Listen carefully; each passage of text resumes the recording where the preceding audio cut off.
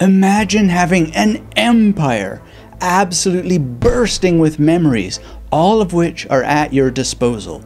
And maybe in your empire there are cities, and in those cities are libraries for literature, laboratories for the sciences, theaters for languages, and sports complexes for the physical skills and the anatomy that you want to remember about your body.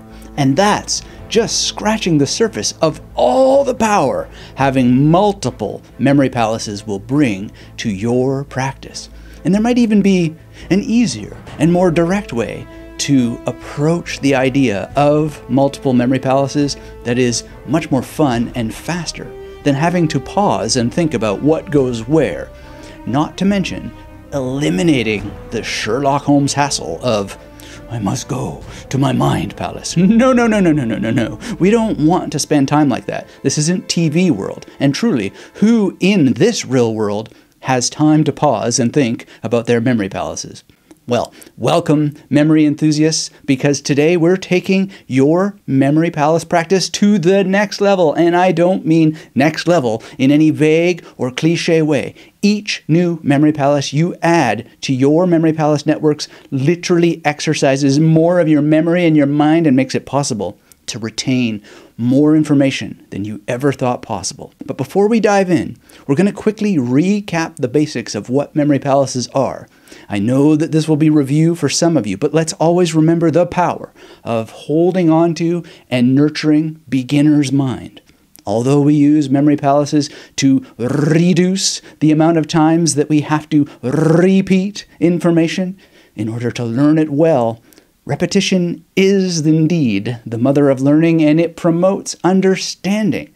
And not one amongst us knows what we do not know, which is why, in addition to maintaining beginner's mind the truth of memory masters and how to master any skill in any area of performance, is to revisit the fundamentals over and over and over again. Mastery truly is about ongoing study and practice, and that is as true of the memory palace technique as it is of anything else. Okay, the memory palace technique, which goes by many names that we don't have to rehearse now, is a powerful mnemonic device. It works by associating information you want to remember with specific locations that are strung along a familiar place, a highly optimized journey, or at least I hope you optimize your journeys. For example, you might use your childhood home, placing items you need to recall in different rooms. But not willy-nilly. You've thought about the order of those rooms so that later when you want to recall the information that you've placed in your memory palace, you're able to do so in a very seamless way. So imagine, if you're new to this, that you've filled every nook and cranny of that home that you've chosen with memories. Where do you go next? If you've done with this memory palace, how do you avoid slowing down by having to think for more than a few seconds when you're ready to move from one memory palace to the next? Well, that's where the advanced considerations we'll be discussing today come in, and they come in a big way. And there's a bit of a surprise coming for you too, because in this video, we're going to explore how to use multiple locations exponentially. Not only to exponentially increase what you can memorize and your memory capacity, but also how you can exponentially increase the number of memory palaces that you have. So we're going to talk about selecting and linking diverse locations to enable maximum retention. We're going to talk about organizing vast amounts of information across multiple memory palaces and navigating seamlessly between the spaces you've assigned for a variety of topics. And by the end of today's tutorial, you'll have the tools to build not just one memory palace, but an entire memory universe, starting, of course, with countries and provinces or states, and then cities and neighborhoods, and then individual places inside of your memory palaces. So whether you're a student tackling complex subjects, a professional managing intricate projects, or someone simply looking to sharpen your mind, this technique will revolutionize the way you remember. And yes, I have to introduce the video 3 or 4 times to communicate the extraordinary value of what you're about to receive. So if you're ready to unlock the full potential of your mind, smash, and I mean seriously smash that thumbs up so the robots never forget that we humans care about human memory.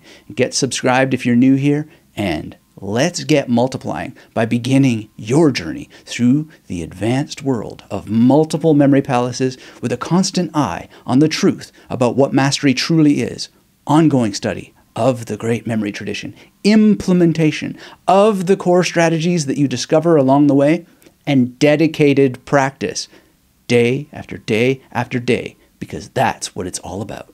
This is Dr. Anthony Metivier from magneticmemorymethod.com. And now that we've set the stage, let's dive into why using multiple locations is going to be a game changer for your memory practice. Now we got to first address the limitations of having just one memory palace, which is what a lot of people do. And that's okay. It's cool. No problemo. But you're going to have capacity constraints. Even the most elaborate single location like a mansion or a sprawling university campus eventually runs out of distinct spaces. Now, I've used university campuses like York University, where I got my PhD, University of Saarland in Germany, where I had a Mercator grant and taught for a number of years, University of Toronto, Rutgers I've used, I taught there for a while. And I don't really think of them as one memory palace, but a lot of people might do that, and that's problematic, and there's ways to divide them that we'll talk about later. But you're going to have constraints if you think in just terms of one memory palace. You're also going to constrain your own abilities with the skill, because your spatial memory will never get exercised outside of that one memory palace. So you definitely want multiple memory palaces to transcend, my friend, because there are multiple levels of spatial memory that you can explore that connect with things like figural memory and then tap into more autobiographical memory and blah, blah, blah. Like, there's a lot of science words that we can talk about. But at the end of the day, you can transcend constraints, and that's really, really beautiful. It'll make you more flexible. Information overload is another problem that people have with just one memory palace or a limited number of memory palaces. You wind up cramming too much information into one place. This leads to confusion. It leads to cross-contamination of memories. Sometimes people call this problem ghosting or the ugly sister effect. And the ugly sister effect is a thing. It's a term in the book Mnemonology, if I remember correctly. And the scientists who wrote that book used it to describe how when Prince Charming went looking for Cinderella, the sisters that he wasn't looking for kept coming to the door, not Cinderella. So the idea here is that when you overload a memory palace or you reuse one memory palace over and over and over again, you wind up getting the information that may be technically correct, but it relates to something else than what you wanted to remember. And frankly, this issue has a very simple solution, which we're talking about today: multiple memory palaces. But when you choose to bumble and stumble over one memory palace, go ahead and just acknowledge that that's what you're choosing to do. And, you know, if you get into problems with one memory palace, it's not that big of a deal. I mean, sometimes I'm talking and I get the wrong information out of my mouth, or sometimes no information will come at all. This happened recently where this one beautiful Sanskrit phrase that I've memorized inside and out, Tirtva, Moharnavam, Hatva, Ragadveshji Rakshashan, yeah, that's right, Yoga, Shantasanta, Yuktatma, Ramo Varajate. It just wasn't coming to my mouth. It wasn't even coming to my mouth correctly right now. That just happens, right? This is not a multiple memory palace issue, but even with multiple memory palace issues, if you have these issues with your mouth, just come back to it. Start again. You know, it's we're looking at better memory, not perfect memory, and that's another problem that a lot of people have. And if you have one memory palace, you're probably going to get stuck in perfectionism. This memory palace has to be perfect. I want to save my one memory palace for the best possible information when I'm ready someday. Well, someday never comes, and that's another problem with not having multiple memory palaces. When you have multiple memory palaces, you're just like, damn, I want to memorize this thing. Boom, you've got a memory palace instantly, because you have more than enough. And this is a contextual thing as well, because some information makes more sense in specific environments, which a single location can't provide. I mean, you can't have this vast amount of contextual reference points. So, simple example, when I wanted to memorize the Upadesa Sharam, I was just like, well, I spent a long time since I was in a particular location with Uwe Boll. His name starts with U. I could use that for the Upadesa Sharam, but the first word of the Upadesa Sharam starts with Kart. It's Karturagnia Praputephalam. So, okay, Kelvin Grove. Boom, KK. So the context really helps to shift on the fly, so you're not spending more than a second thinking about where you're going to stick something you want to memorize. And then you can also wind up with retrieval difficulties if you have one or very limited amounts of memory palaces, because you have relegated everything to this single space, and that makes it harder to use recall rehearsal, which is ultimately the best way to use memory palaces to help you quickly and reliably absorb massive amounts of information and get it into long-term memory so that it's just there without doing the Sherlock Holmes things. I must go to my mind palace. No, that's not what we want to do. So this is really where multiple locations shine. Virtually unlimited storage by expanding to multiple locations. You're really only limited by your imagination.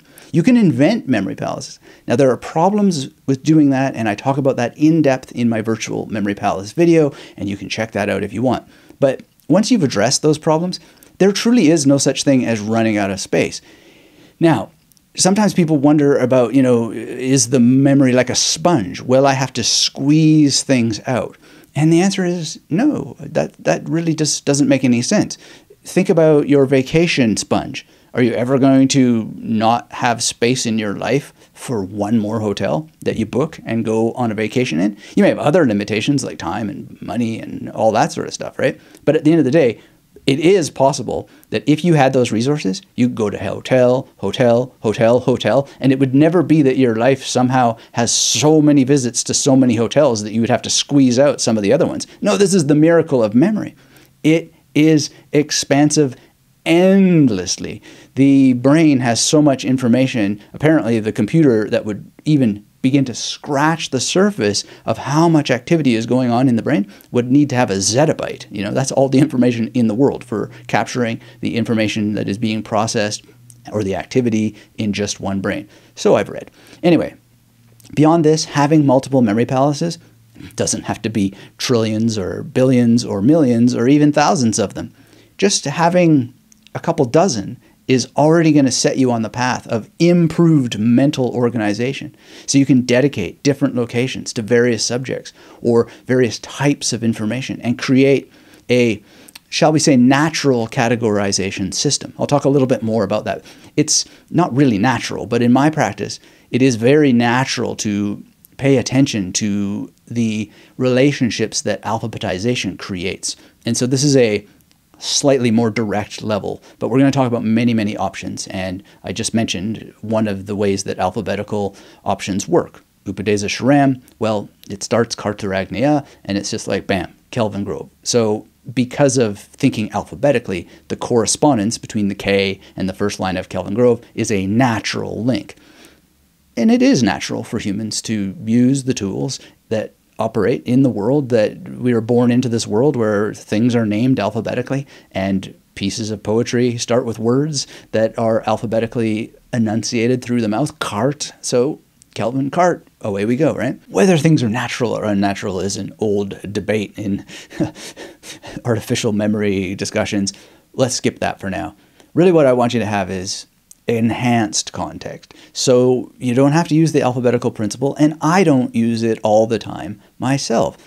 Ultimately, though, the more memory palaces you have, the more you'll be able to select and use locations that do align with your content. Like if you're memorizing history, you could use historical sites. If you're learning biology, you could use a nature reserve, or a zoo could be perfect. You pick it. Having a wide range of memory palace options will help you stick it. And then you get increased engagement sometimes. So if you have a diversity of locations, it keeps the memory process fresh and interesting, helping maintain your motivation. And you become adaptable in your mind. You have mental dexterity. So you encounter new information, or you need to reorganize something in your mind or use the principle of compounding. You can easily modify locations without disrupting your entire system or getting all tripped over yourself, because you're just used to using multiple locations. So if you have a bunch of words that start with A and you fill Adam's house to the brim and you don't want it to lie fallow for a long time until you can use Adam's memory palace again, you can go to Applebee's or an Apple store and you'll already have it ready to go because you've set them up in advance, which is what I teach as part of the magnetic memory method. Where preparation meets opportunity, there is no ceiling. There are so many cool ways that you can imagine shifting from one memory palace to another, and we'll talk about that later too. But keep in mind as we get there that you always want to optimize for recall rehearsal. Very, very important. Now, of course, another benefit here is you're going to have linked locations that create additional neural connections in your mind for what is sometimes called ars combinatoria, the art of combination. Now, you might be thinking, yeah, right, buddy, you're going to have increased neuronal connections. Oh, yes, indeed you will. I mean, at least that's what the memory science shows us. So I don't want to get into a long lecture about the turgor pressure in the dendritic spines of your neurons and the nodes of Ranvier, but all that stuff is real. And the positive and negative ion pressure and all this stuff has to do with the speed of how information can flow between the synaptics gaps there and so forth. I'm not a neuroscientist. I haven't memorized everything under the sun about neurons and so forth, but there are all kinds of cool things about this area. And the nodes of Ranvier, I think that is a term, and the dendritic spines and so forth. So I've memorized some of it, and it is just absolutely incredible to learn a little bit more about that. And it will create more neuronal connections in your mind. It will make the dendritic spines tougher.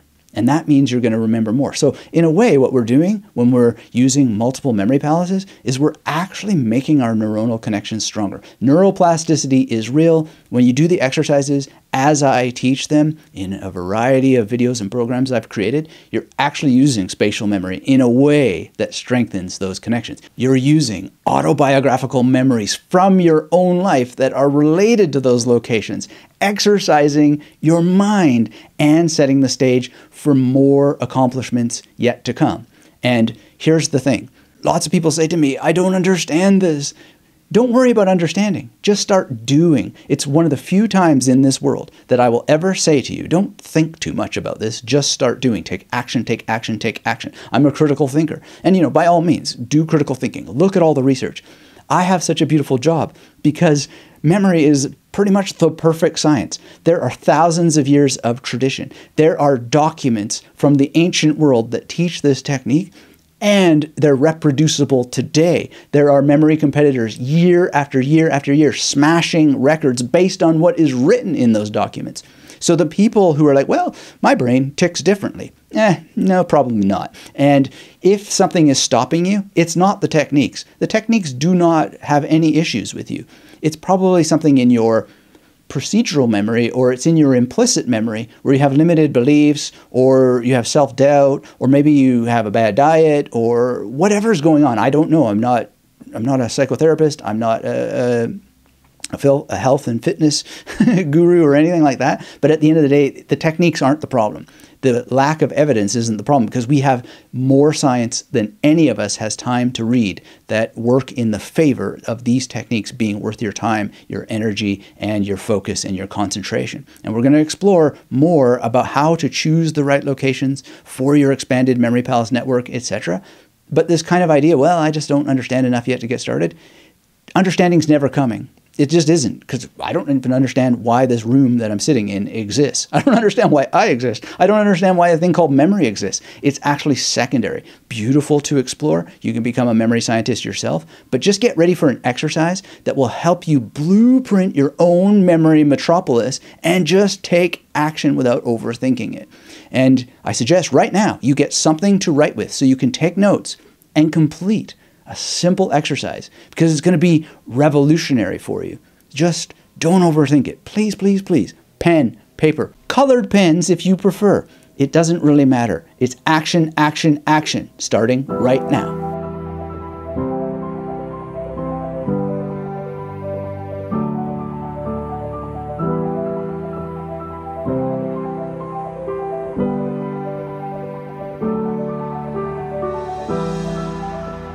Now that we understand pretty much everything there is to say on the topic of why multiple locations are so powerful, let's focus on how to choose the right locations for your expanded memory palace network. The key is to select locations that are vivid, distinct, and meaningful to you, at least in the beginning. Later, you can work with more vague locations, but try to make sure that you're starting in such a way that you're based on the most prominent choices, because a lot of people's memories are weak. They're not used to using their imagination in this way. So consider this criteria, especially if you're a beginner. Familiarity matters. When you choose places that you know well, you're going to have an immediate ability to navigate it mentally, or at least a much more immediate ability. Make it distinctive if you can. So when you're building your first network, if each location is clearly different from the others, it will help you avoid confusion. So a beach is obviously very different than a city street, and a mountaintop is more distinctive than an office building. Even though, office buildings do kind of look like mountains in some way in terms of being large structures that raise from the ground, they're distinct from one another. But that said, if you take a moment to notice the addresses of office buildings, you can add images to them using what's called a 00 to 99 PAO system. So I'll just give you an example, and you can watch my video on PAO system later if you want to learn the full deal. But on 22 Carway Street in Kelvin Grove, I have an image of Rowan Atkinson at that building, and he's dressed as a nun. Well, why? Because in this system, 2 is an N. So if we have 2 N's, we get a word like nun. At 26 Carway stands a giant statue of mathematician John Nash, because now we have 2, which is N, and 6 is a sh sound. So I choose John Nash. It's not a problem at all that those buildings aren't particularly distinct to me, because the kinds of number systems that I teach you in the Magnetic Memory Method Masterclass make even the vaguest locations much more distinct, and all you have to remember is one address number and then proceed up the addresses or down, as the case may be, 22, 24, 26, etc. Now let's go a step further. It can be true that some people respond better to locations that are rich in details, but optimizing yourself so that you can use plenty of unique features isn't always the best strategy. More and more I find that simple corners and walls serve as very, very effective anchor points for my memory. For most of my life, I couldn't visualize at all. So I was just using the fact that, I remember there was a bed there. I remember there was a bookcase over here. And I basically used a logic of what I remembered of things being where they were, right? And I always teach people to draw their memory palaces. So as you and I continue studying the art of memory together in this video, go ahead and before you start drawing anything, don't worry about whether you see these places in your mind. Don't worry too much about what you remember about them, but try to pick the ones that are nearest to you in time that are likely to be the most vivid. So start writing down using the alphabet, A to Z, what would be your A memory palace that's closest to you in time. For many people, it's going to be the Apple Store, right? Or you may have just visited one of your aunts. You don't have to have a friend whose name starts with A. It could be someone like an aunt, right? And the same thing with uncle.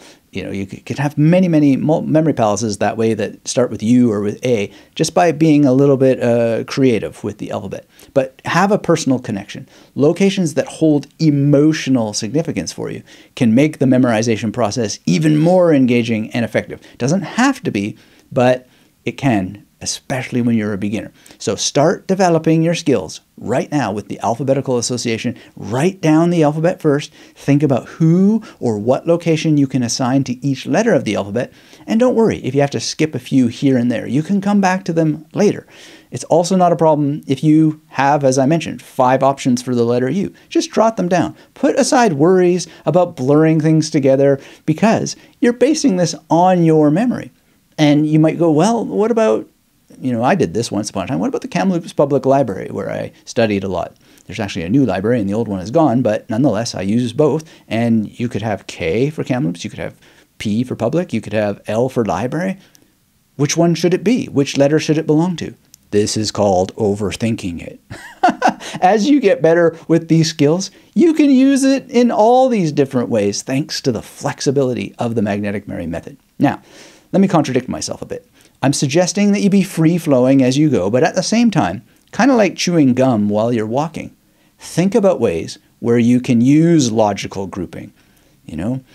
K and L and P can be very strict and useful when you're not so free-flowing. And consider how different locations might naturally group together or relate to specific types of information. So a lot of my first multiple memory palace networks were on campuses, York University, University of Toronto. When I was working on my biblical Hebrew, I used the buildings associated with theology studies and where the great Northrop Frye used to give his lectures at University of Toronto. And this gave a logical connection due to his work. So that can be something that's very, very useful. You can use sometimes the alphabetical association method with a thematic organizational method at the same time, but you don't have to force it. So force it when it's useful, or it's not really forcing it, but use the logic that's there when it's useful and be more flexible when it isn't. Something you'll be able to do when you have multiple memory palaces. Also, think about scalability. Choose locations that can be expanded outward if you need to, or zoomed into in greater detail if you want to. So in the Kelvin Grove Memory Palace, it started in an apartment, for example, and then moved out down the elevator into the neighborhood and ultimately into different parts of Brisbane. They didn't port in some of the ways that we'll talk about later, but they just moved, and I could go right to complete one thing, left to complete another. If you're a business professional, this is something I've done a lot, you can use Office for work-related information. You could use a conference center for networking contacts. You can use a library for industry knowledge and skills. And as a language learner, when I've headed off to various countries, I didn't learn the entire language, but I've bustled around the markets as soon as I got to places like Athens and used those places as where I memorized different phrases that I used in the hotel. Now you would think, why wouldn't you use the hotel for phrases you're going to use in the hotel? I just didn't. I found it much more interesting in that particular case to use a market. Or I'd use cafes for certain conversational phrases, etc. Those travel-based memory palaces essentially count as impromptu memory palaces. I wasn't tackling Greek when I went to Athens, so I treated it in a particular way, very, very flexible.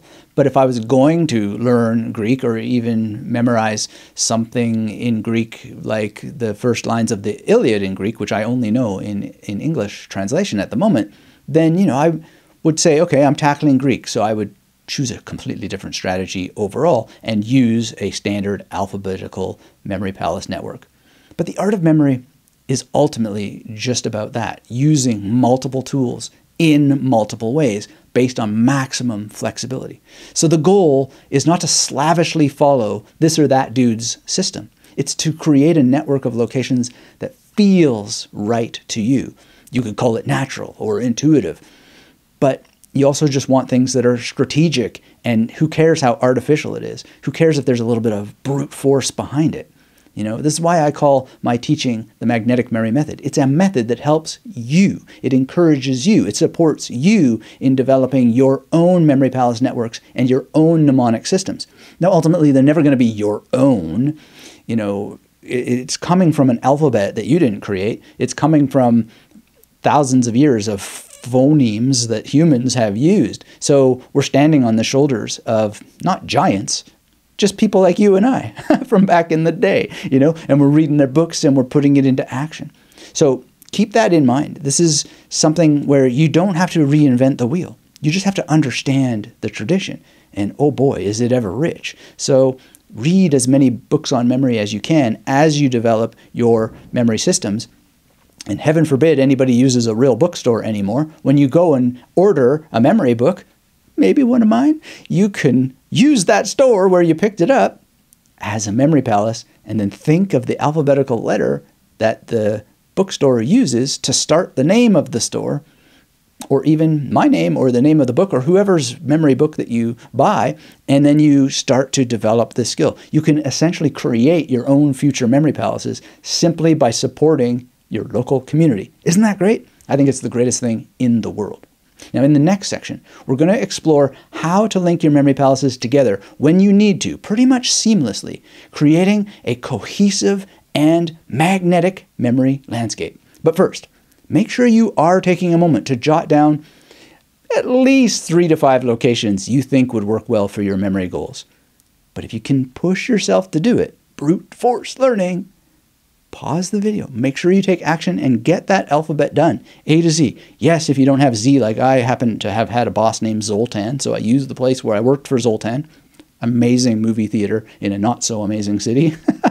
I cleaned that place so many times you have no idea. I was a janitor once upon a day, once upon a time, once upon a day, whatever, we'll go with it. That's what it was. Night, actually, night work. Start at midnight, end at 4 a.m. Anyway, my boss's name there was Zoltan. So even though that place has a different name that doesn't start with Z, it is one of my Z memory palaces. And because I took action based on what I had, implementation led to results. Remember, implementation exercises your memory. It strengthens your memory. So if you feel like you're getting stuck in the void of inaction, always remember one of my favorite mantras: action reveals what stasis conceals.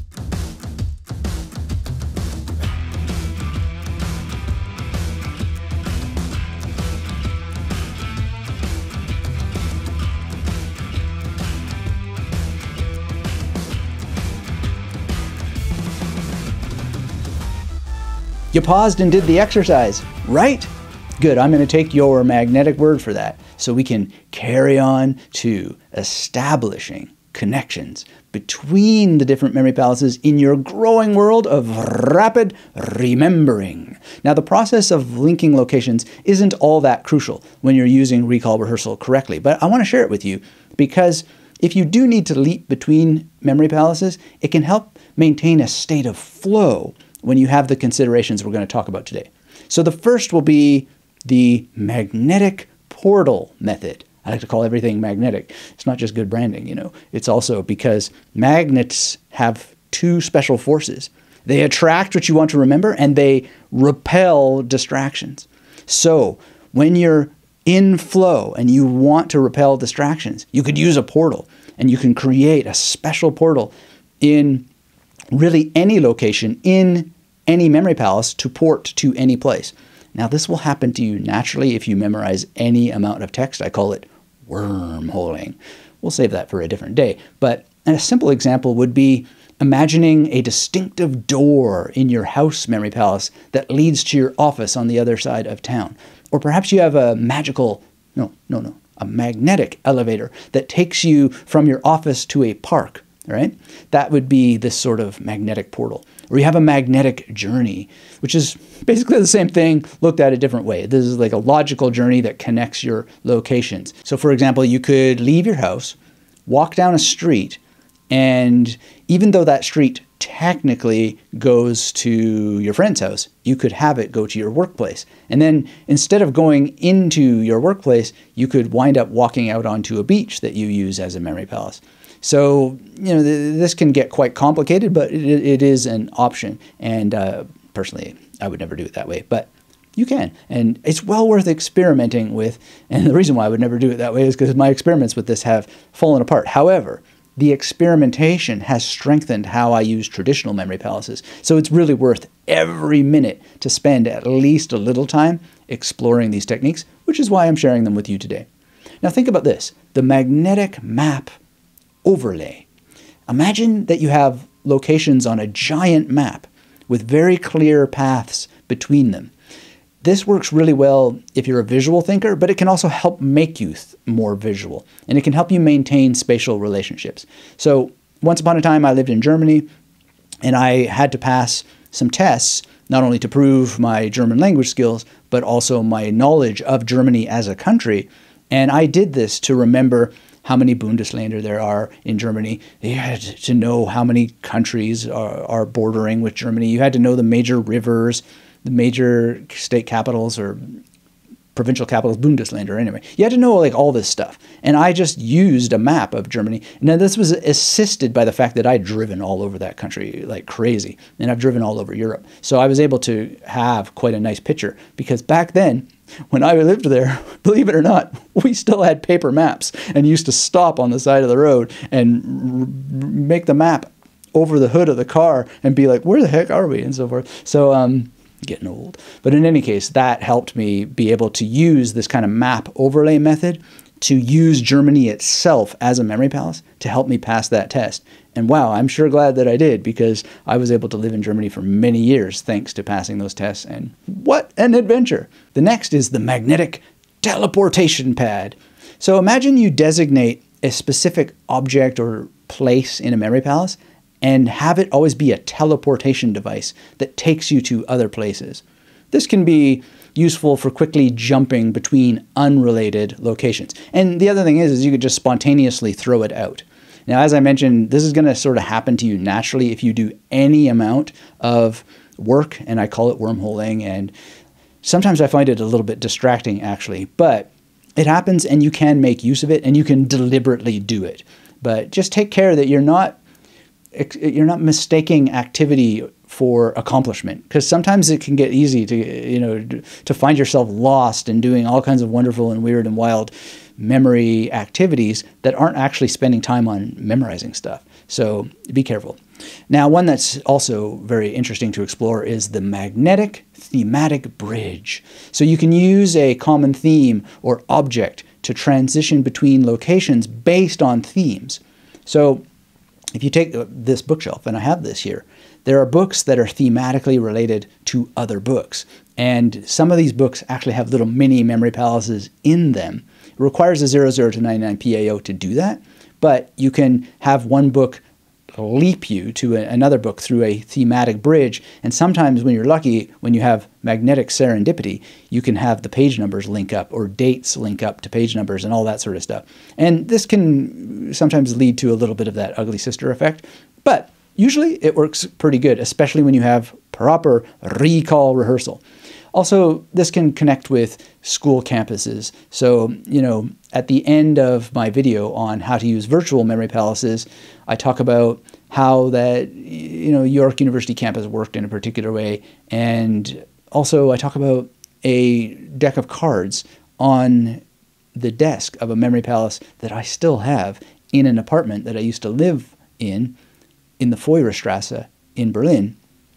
In or on Auf der Straße. In any case, there's a department there, and there's a deck of cards on the desk. That desk isn't there anymore, and the deck of cards isn't there anymore, but I can still go in my mind, and I can remember the poem that's in that memory palace, and I can go into the deck of cards, which goes to a completely different memory palace. This is really, really fun. It's limited, but it's good to exercise with. Then some people like to do this, and I don't do this myself, but you can have like a Grand Central Station. And this would be literally based on Grand Central Station, perhaps, in New York. And you have all these different hallways or corridors leading to different memory palaces. Or you could imagine one long hallway with multiple doors that lead into multiple memory palaces. And you could label them using the alphabet or numbers.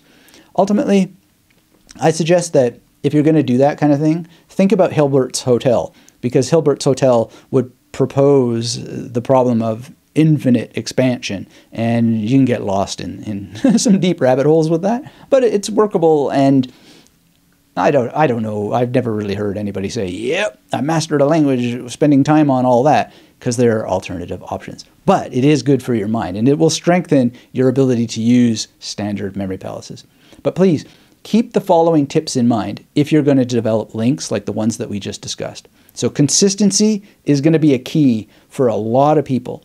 You will maybe benefit by using the same linking method throughout your network for easier navigation. So some people might need each portal or bridge to be different, but that requirement, it ultimately leads to so much cognitive load that you may find things fall apart. So if you're going to have these portals, think about having them the same every time, and think about rules, like every 5th station is where you're going to have a teleportation device, something like that, because then you don't have to remember it. You're just going to follow the rule of 5, right? But if you sometimes have it on the 5th station, sometimes you have it on the 10th station, sometimes it's a green Star Trek transportation, and then sometimes it's a blue one. You're just giving yourself so much more to memorize. But that said, if you're going to go make the transition vivid and memorable. Make it outlandish. Make it unusual. That way you'll better remember the transitions, and think about how you can also add a logical connection where that makes sense, or an illogical connection that might more firmly establish the memory. However you're choosing to navigate from memory palace to memory palace, practice moving between your locations in your mind. The more you practice actually just navigating empty memory palaces, the more it's going to feel just like you move through your home. So along those lines, let's do a quick exercise. please make sure that you're safe to close your eyes. But by now you have a couple of locations, and take a moment to visualize or feel. Kinesthetic visualization is a thing. You don't have to see it in your mind, but just whatever way works for you. Even if you're just hearing footsteps, go from one part of a memory palace to the next, and then find that transition point and see if you can feel or otherwise sense the path of how you're going to jump to the next one. So if you have an A memory palace, let's say it's the Apple Store, go to Brad's house or whatever you have for B, and just find that place where you can navigate the mental map and portal over to the next place in your network. This is going to take some practice, but it's the foundation of using multiple memory palaces effectively. Now, some things can happen when you're doing exercises like this that surprise you. Relax. In fact, get relaxed before you do it, maybe. Maybe you're already doing it and you have your eyes closed. Whoops, sorry, I didn't tell you about the get relaxed part first.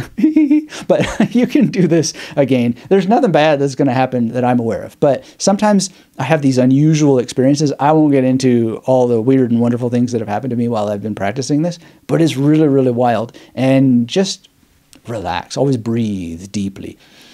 Oh yes, the breath, the breath, the breath. By the way, I have this book that's coming out. I'm probably going to use a breath-related title. I was originally going to call it How to Be Satisfied with Dissatisfaction. But the problem is I realized that I can't deliver on that promise. So since there's so much about connecting breathing to the use of the art of memory in the book, it will have a breathing type title. And I think I've got a really good one. Anyway, stay tuned for that. I'm really, really excited about it. But breathing and memory, they go together in so many ways. So many ways that I had to write an entire book about it. Isn't that cool? I think it's the coolest thing in the world. It's just so much hard work writing these books. Poor me, the world's smallest violin, crying just for this monumental effort. But I'm doing it for you, and I hope you will enjoy.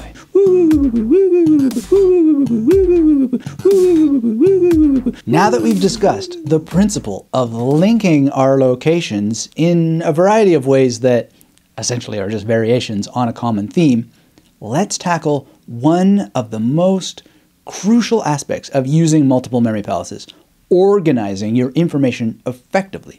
This is the step that transforms your memory palaces from a collection of mental spaces into a powerful, coherent system, not for storing and retrieving information, but for getting it into long-term memory so you don't have to do the, oh, I must go to my mind palace stuff, right? You just have the information. So here are some strategies that you can consider for dividing information between your locations. Ultimately, at the end of the day, I use the alphabetical memory palace method. I'll say a little bit more about why that I think it's so important, but there are many, many different ways to do this.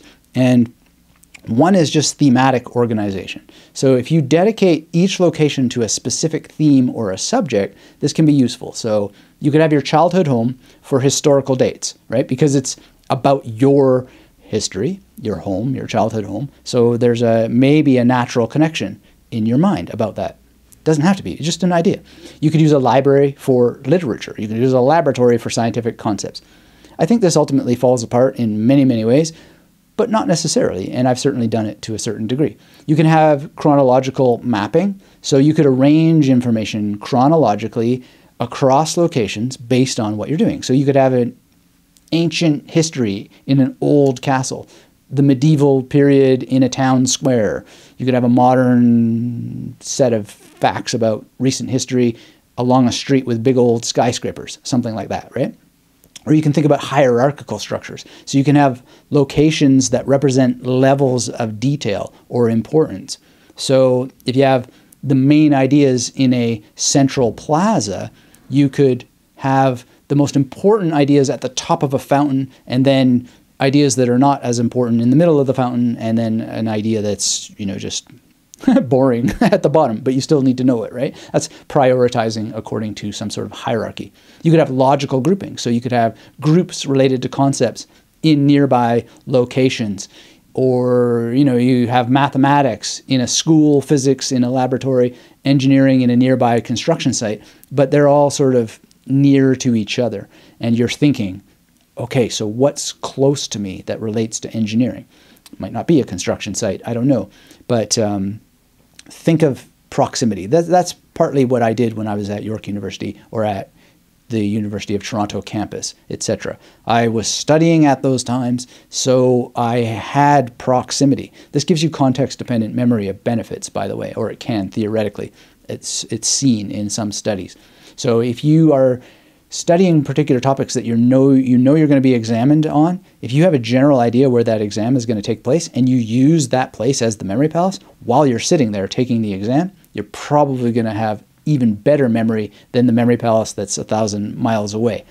But you want to be so good at your practice that even if the memory palace is 1,000 miles away, you can still use it. So like when I gave my TEDx talk, it was in Melbourne. I didn't need the memory palace to be in Melbourne in order to give that talk, because the talk was in long-term memory, right? So you can make too much out of context-dependent memory. But again, if you're new to this and if you're in a rush, I personally would choose to use the place where the exam is taking place, and that's a very good thing to consider if you're able to do it. You can also assign categories based on the features of locations themselves. So let's say you had to study fluid dynamics. Well, why not use a water park that you remember when you were a kid? Thermodynamics. Well, probably the thing that's closest to you in your life, in the average human life, is a kitchen, right? Because, well, maybe that's going a bit too far, but you turn the oven on and you've got some thermodynamics going on. Or if you have to study optics, if you don't have access to an optometrist's office, or you don't remember an optometrist's office, you could use a photography studio. That's just creative thinking, right? If you know a photography studio. Those are ideas, right? But the magnetic memory method, it focuses on stripping everything down to alphabetical associations wherever possible. This is because I wanted the most direct techniques. And I observed in my research, by studying historical mnemonic teachings, not starting with, but very early in my journey, Aristotle in De Memoria, figures like Giordano Bruno, they're constantly talking about the alphabet. But no matter which approach you choose, you'll benefit by considering all these factors that we just discussed, and decide what goes where in a way that you're willing to experiment and let go of the outcome. Because you can always come back later to the more refined and direct magnetic memory method. Also consider the volume of information. Larger subjects are going to need more expansive locations. My current Atmabodha memory project is probably the largest single memory palace I've ever used. And because of the way that I've put it together, I didn't do it quite right, but I like to experiment and challenge myself. So it's not as, from a verse by verse basis, it's not as individually expandable as I would like. So sometimes I'm having to do these little portal things to catch up with little words that don't quite fit in the cells of the neighborhood that I made, because it's not really an expandable neighborhood in this case. So keep that in mind. It can slow you down, is what I'm trying to say. You can also think about, where can I use natural associations? So use locations that have an intuitive connection to the information.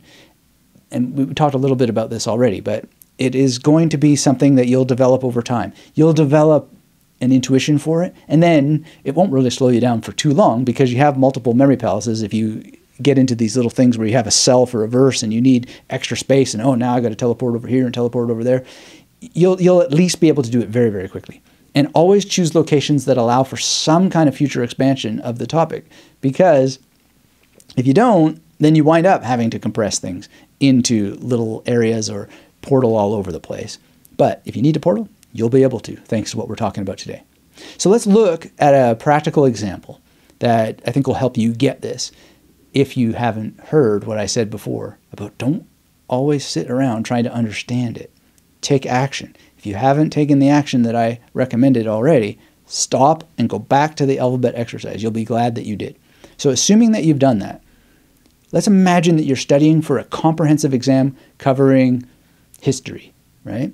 And you might have to do some other topics as well. So you've got your history, right? And you use a museum, and the museum has different wings for different eras of time.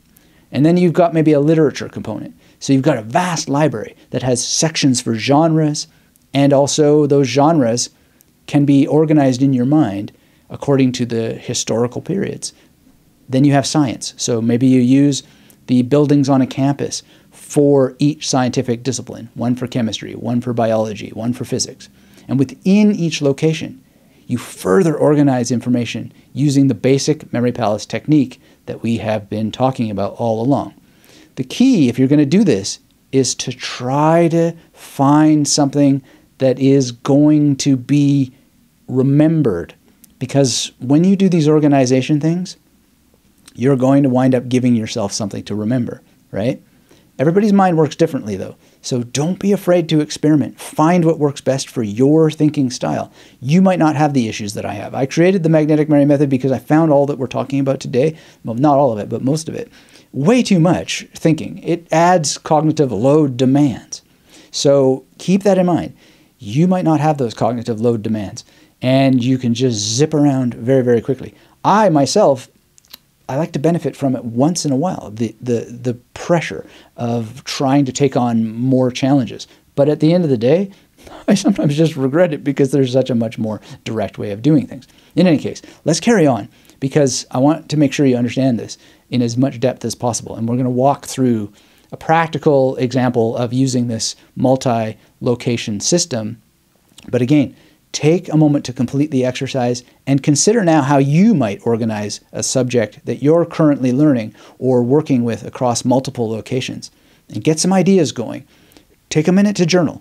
What would I want to memorize that would require multiple locations, whether it's a language or a topic like history or so forth? Get your ideas in your mind moving with the magic of colored pens or just straight old pens and paper. You know, it doesn't have to be exotic, but get moving. Action, action, action. Action reveals what stasis conceals.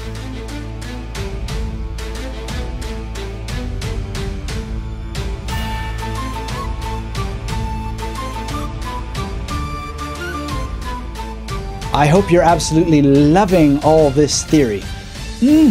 I love theory so much I could put mustard on it and eat it. But there's always the time to put theory into practice, and I'll give you a concrete example. I'm going to walk you through the process of memorizing not such a complex set of information, but enough that you can see the memory palace system at work. So for this, let's imagine that we're preparing for a comprehensive exam on world history. I had to do this once upon a time, and you know, it's a lot of fun when you're prepared in your mind. So let's say that step one is setting up the locations. I already asked you to do the exercise. If you did, you're ready to go. You'll have an R memory palace for Roman history. Now for me, I've lived such a strange life. I actually worked for a guy whose name was Roman. So beautiful. I just use Roman's house for Roman history, right? But after that's tapped out, I'm going to want to do the Middle Ages. So I'd probably start that journey in Michael's apartment in Berlin, where I rented a room for a couple of years. And for some of the key points of the Renaissance, I would use my friend Rick's place. And this is another R, right? So we have Roman and Renaissance. So Rick is going to help distinguish Roman from Renaissance. But because Roman, I just have magnetic serendipity to know a guy named Roman. Roman, that's very clear. I don't need to imagine him as a Roman soldier, although I could. For the Renaissance, I'm going to add Rick in the memory palace as a great painter dressed in robes from that time, right? So this is going to help distinguish one from the other. And because I know Rick personally, haven't seen him for like 35 years or more, but I remember him very, very well, I can imagine how goofy and silly he would look dressed like Da Vinci. So it's going to make that association much, much clearer, that that's the place where Renaissance things go. Now, step two is linking these locations. So let's say you use the portal method. Maybe you have a shimmering archway at the end of your Roman history memory palace. You step through it, and then you're looking at a massive medieval castle that, in my case, has been crammed into Michael's apartment. And then you have the first station of the memory palace beside this castle, which helps you remember the medieval period or so forth. Then you do the journey, you memorize all the medieval stuff that you want to memorize, and then you have a futuristic magnetic elevator that takes you to a spot in the Renaissance era, And maybe in Rick's memory palace for the Renaissance era, the first thing you have there is him painting the Mona Lisa. Then the third step is to start populating the palaces with what you want to memorize. So let's just keep this simple with one fact per memory palace. And depending on how you design yours, you can have loads of facts racked and stacked within your memory palaces, provided that you know how to develop well-formed memory palaces. And at the end of this video, I'll give you a resource that will teach you how to do that. Now, I would imagine myself, Julius Caesar, on my first station in Roman memory palace, and to remember Caesar's dates, I would use my 00 to 99 PAO system to have an image for 100 and an image for 44 for his dates BCE. And 100 is Tess of the Dubervilles for me, 44 is Roar, the MGM lion. Oh, it's so fun to think of that every time. And then after finishing up with that, you know, I would maybe at the end of that memory palace, we would have the end of the Roman Empire and some facts around that. I would pour it on over to Michael's medieval memory palace. And then using the same number system, I would have an image for 800, which I believe was Charlemagne's coronation. And bang presto, right? Just carry on through Michael's memory palace with medieval era stuff. Then at Rick's place, I would definitely memorize 1548 as the key moment in the Renaissance era, for me personally, the birth of the great memory master, Giordano Bruno. And then you're good to go. You put all the rest of your Renaissance stuff that you want to do, and then if you want to go to the Victorian era or Edwardian or wherever you want to go, just go there as your final portal or your next portal, your penultimate portal, whatever you want to think of it as in your historical memory palace network, and just keep going, going, going. And navigating this system is straightforward. You simply go to the different palaces that you've assigned within your memory palaces with the signature that tells you now's the time to portal, and you can move quite logically through space to reach your target information. Now, another step is, what if you want to add detail? What if you have to compound in something else? Well, you can, and you just go to where in the memory palace you need to add something. So let's say you want to remember that Julius Caesar was supposedly the first to have a coin made in his name. I don't know if that's true or not, but if it is, then you can add a giant coin to his chest. And then when you do your recall rehearsal, you think of that additional fact, and you'll have his dates, and you'll have this fact about him on the same body, in the same place, in the memory palace. Or let's say you want to remember that some scholars think that Shakespeare may have based some of the sour aspects of Hamlet's character on Giordano Bruno. You can have Bruno himself in your Renaissance memory palace reflect this somehow. And this is where you need to start coming up with your own ways to have these facts reflect the target information, or have these images reflect the facts that you want to remember. There's many ways to do this, and the best way to get the proper education on the matter is to complete the exercises, the ones I'm giving you today, but also in the Magnetic Memory Method Masterclass. Most people tell me it takes them 2 to 5 hours to set up the multiple memory palaces and all of the alphabetical images that you need. That's a short period of time to basically be founded and grounded on the path, and then you're good to go.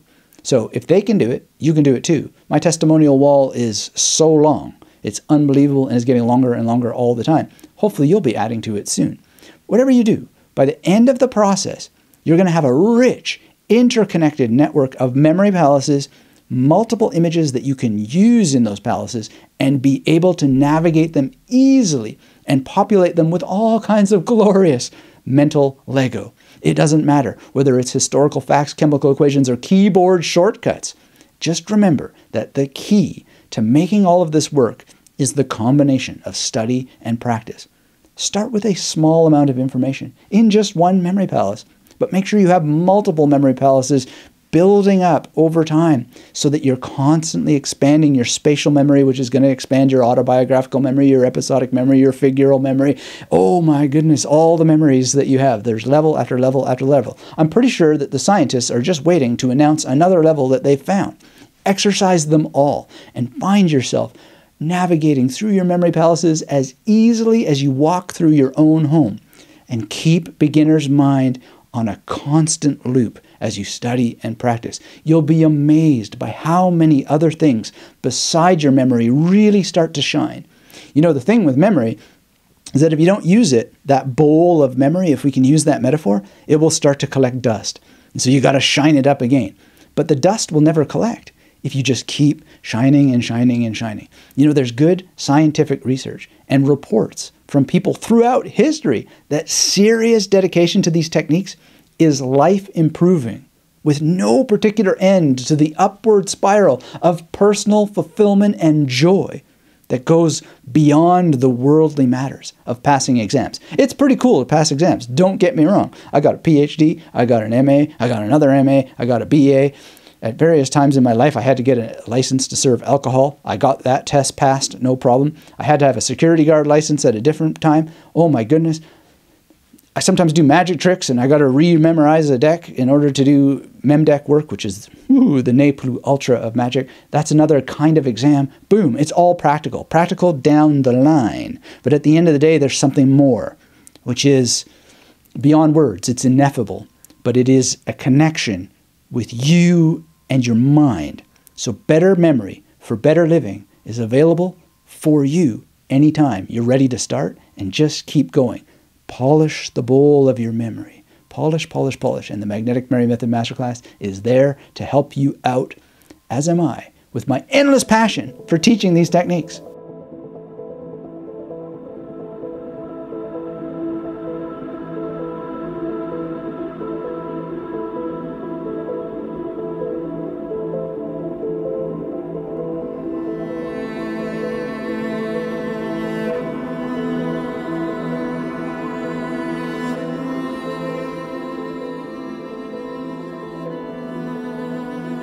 Now, let's address some of the common pitfalls you might encounter. I've been addressing some of them all along, but we'll have a dedicated section on how to overcome them. As you start implementing the advanced memory palace technique of having multiple memory palaces, you might encounter some challenges like, let's see, confusion between locations. The pitfall here is that you're mixing up information from different palaces, and the solution is to ensure that your locations are visually distinct and that every single one of them is optimized for recall rehearsal.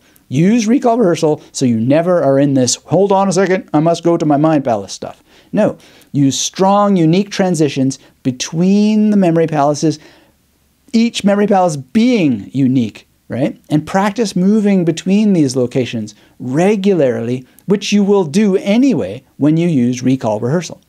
Now, avoid overcrowding.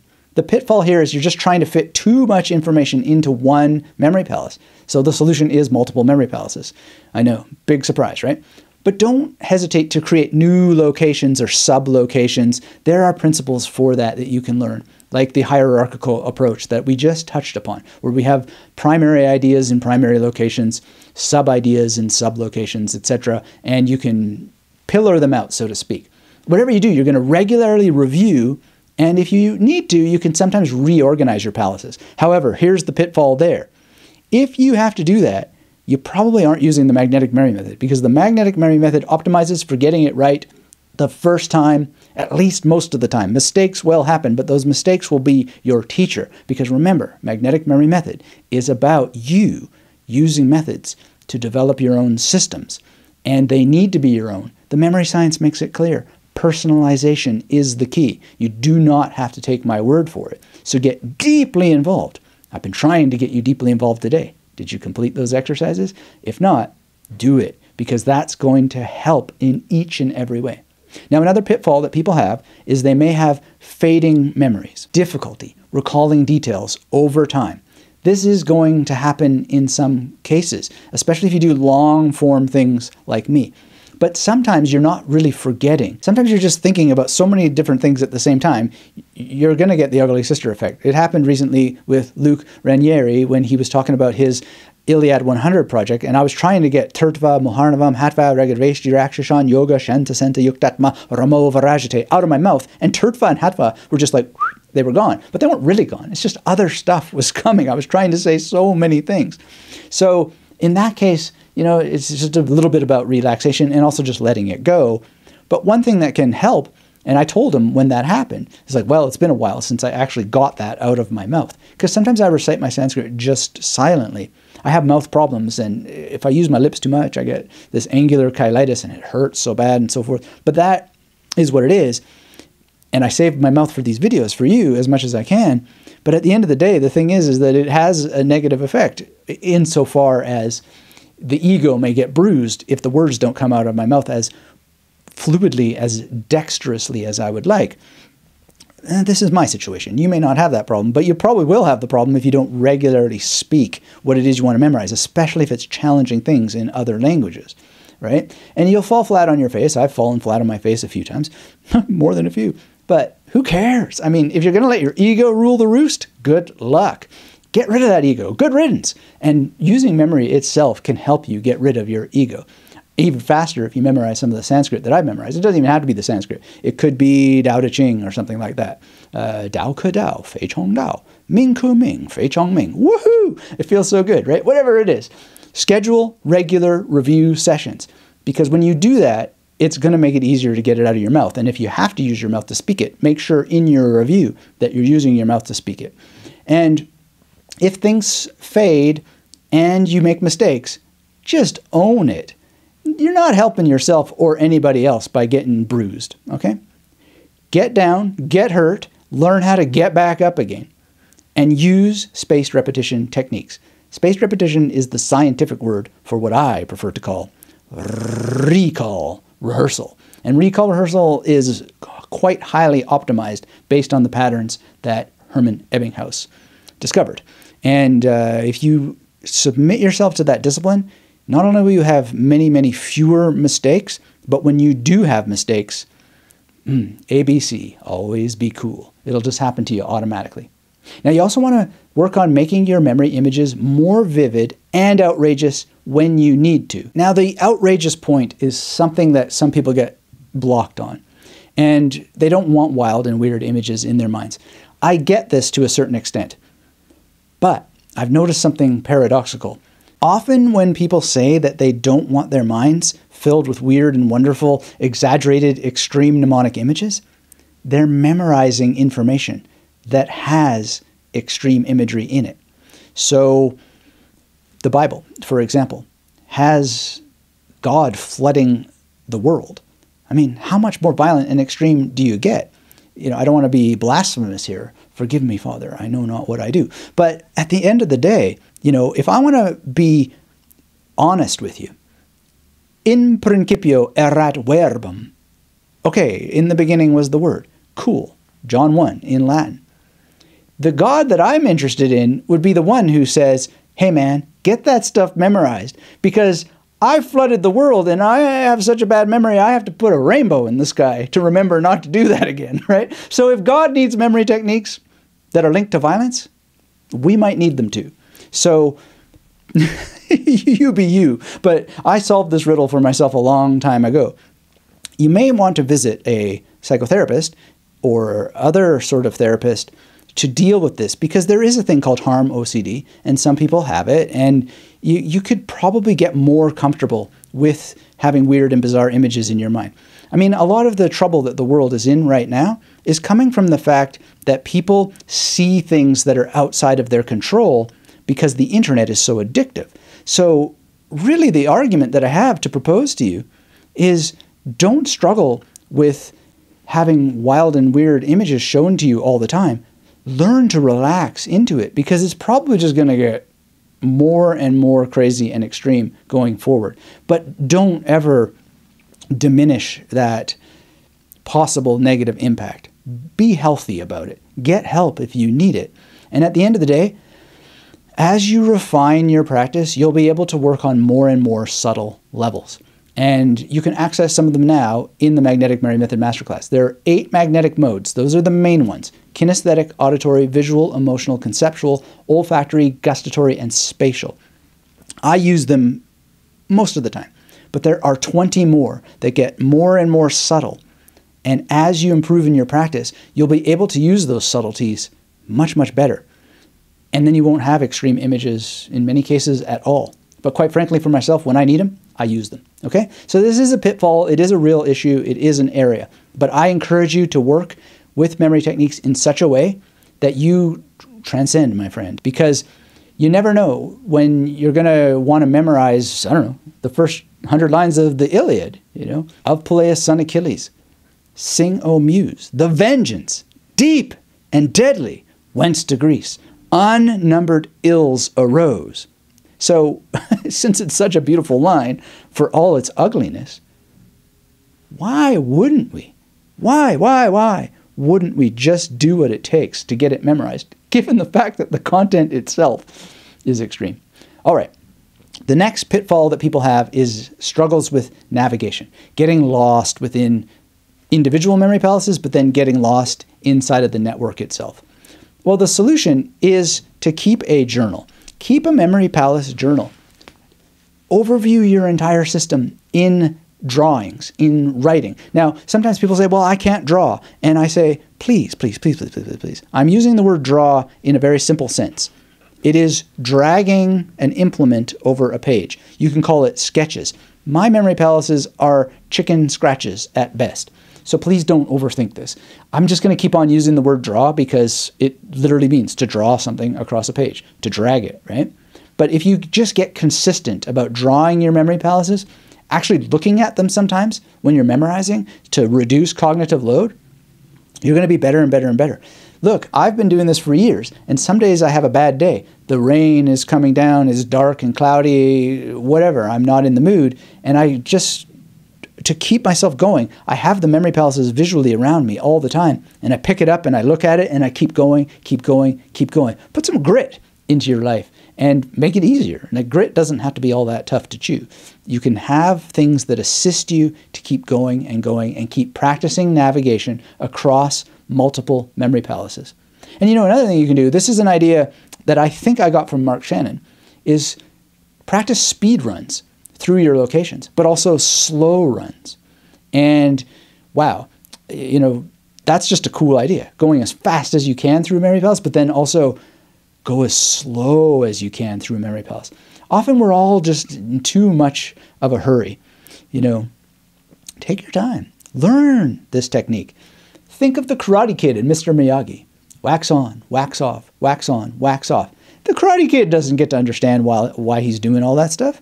Later, he figures it out. When I say these things, don't worry, it'll all make sense later. Now, another pitfall is the idea of interference.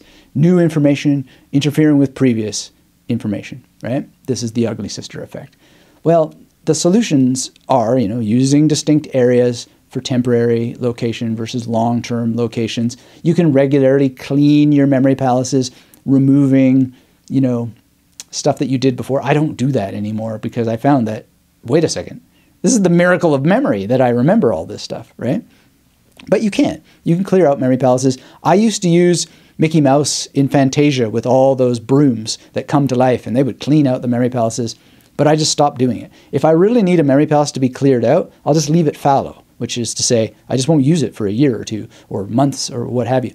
But I think all of this is just a problem that comes from people who don't have enough memory palaces. If you have enough memory palaces, you'll be able to just reuse memory palaces over and over and over again, compound them, etc.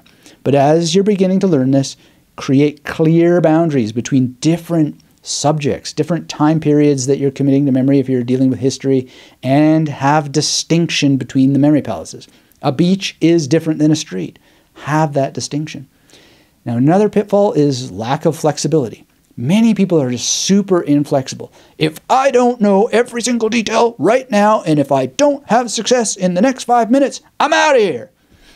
Toodaloo. I mean, that's not the attitude that you're going to find success with. The solution is relax, chill out, man. This is like a mental martial art of the mind. And some people respond to authority really well. I'm more of a passive, submissive teacher, probably because I memorize all of this Sanskrit and the Tao Te Ching in Mandarin and blah, blah, blah, blah, blah. Like I'm just, yeah, let's just relax. But you may find that you need a coach who's just like, shut up and give me 20, because some people respond that way. But whatever you do, do not have unrealistic expectations of something that people work on You know, oh, I want to fly a fighter jet in 10 minutes. No, you don't. I mean, you do, but you're not going to. You're going to have to go through the qualifications. Assuming you pass the qualifications, you're going to have to learn the math. Assuming you learn the math, you're going to have to follow the checklist. And ain't nobody going to say, yeah, you're the exception to the rule. No checklist for you because you're obviously an ace fighter pilot. No, no, no, no, no. You're an ace fighter pilot precisely because you check off all the boxes, right? So all of which is to say, get out of your head, get out of your ego, put it aside, and if you need to, use these techniques to help you put it aside, because I had to do that. And then practice just imagining, reimagining, restructuring memory palaces. Think about using modular designs that can be super easy to expand if you need to, and just get into the whole enchilada. Now, that's going to lead to another pitfall, which is people feeling intimidated or overwhelmed by all these ideas. Man, this guy's saying so many things. Can't you just spoon feed it to me? Well, I can spoon feed it to you. I mean, I made Flyboy, the Memory Detective novel. I'm making the Memory Detective Junior series. I've made the Memory Detective game to make it as simple as possible. I've made all kinds of really, really simple things. The reality is, though, is you can just make it simple for yourself. Get your first network together and then start with just one location and gradually expand from there.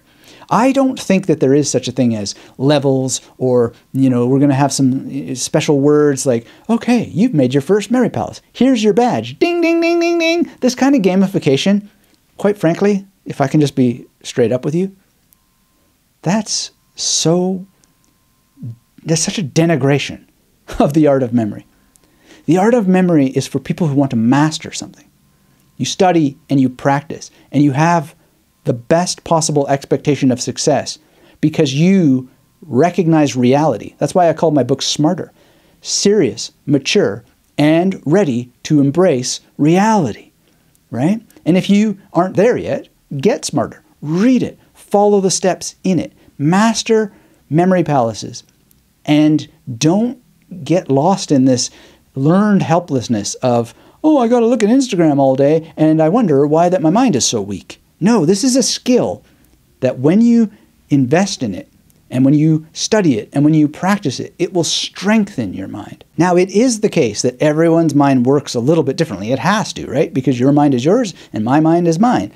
But don't be discouraged if you encounter any of these challenges. Don't waste a moment comparing yourself to anyone else. The key is to be persistent and patient with yourself where you are right now. There is no one-size-fits-all art of memory. There is no cookie-cutter design that you can just snap up and plug into your mind like Johnny Mnemonic and then, you know, like Neo go, oh, I know Kung Fu. No, and Neo doesn't know Kung Fu either, by the way. What does Morpheus do in The Matrix? He says, show me. Then he takes him to the dojo. And then after that, what happens? Well, Morpheus gives Neo another test. And then what happens after that? Well, Morpheus gives Neo another test, and then another one, and another one. And then they got a sequel with a bunch more tests, and then they got another sequel, and then, you know, their cash bags are running dry, so they made a part 4, and on and on and on. I mean, the whole point is that the tests never end. Seek out more tests. The better you get, the more you're going to find powerful exercises that challenge you to go to the next level and the next level and the next. Now, with that in mind, in the Magnetic Memory Method Masterclass, I have practiced myself as a student of my own ideas, my own requirements. And I want to share some personal insights with you on that basis. The techniques that we've discussed today, using multiple locations, linking them together, organizing the information across various memory palaces, these are concepts I've experimented with extensively, and I still use the core of these ideas in the most refined manner possible. Teleportation tactics are powerful tools that many experts and mnemonic athletes have explored and used to various degrees.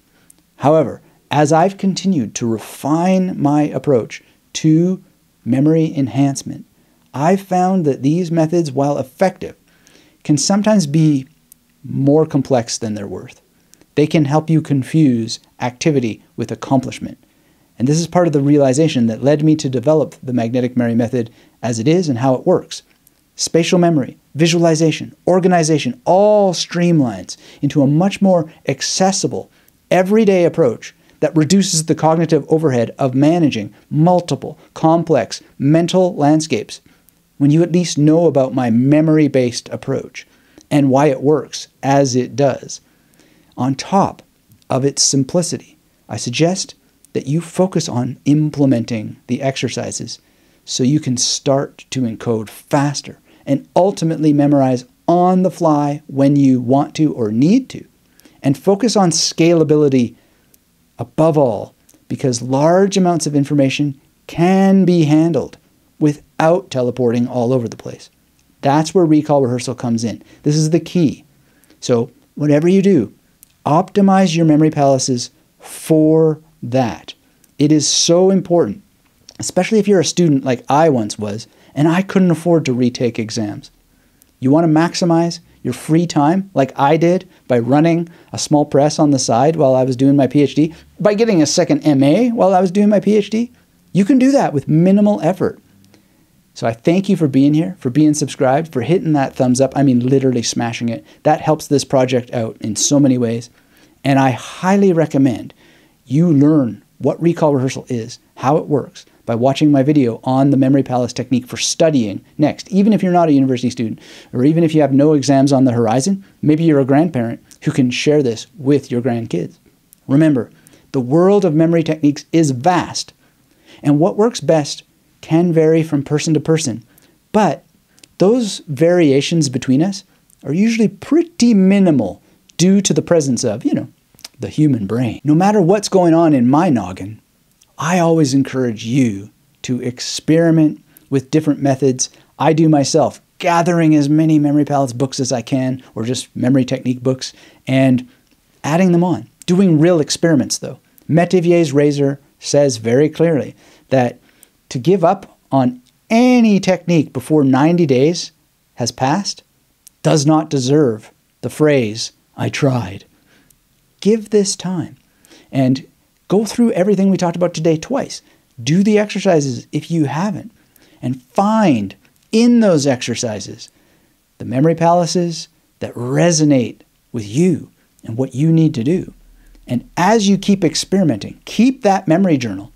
It'll not only help you gather all your memory palaces in one spot, but it'll help you see ways to adapt and modify memory techniques that I can't even anticipate.